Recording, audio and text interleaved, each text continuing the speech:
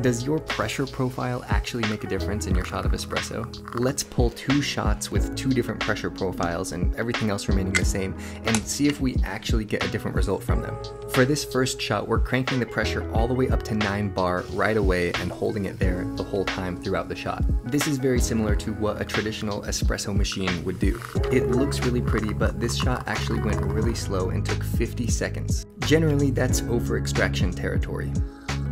That one tastes pretty bitter. Now let's try a different pressure profile and see if it actually makes a difference. Here we're doing a pre-infusion at 2 bar for 10 seconds. After that, we slowly and smoothly ramp up the pressure all the way to 9 bar. This shot also looked beautiful, but here's the crazy thing. Even though we spent 10 seconds in a low pressure pre-infusion stage, it pulled way faster at 35 seconds, including the pre-infusion. That's so much better, way smoother, it's got some sweetness to it. We're not getting that bitterness that we got with the other shot.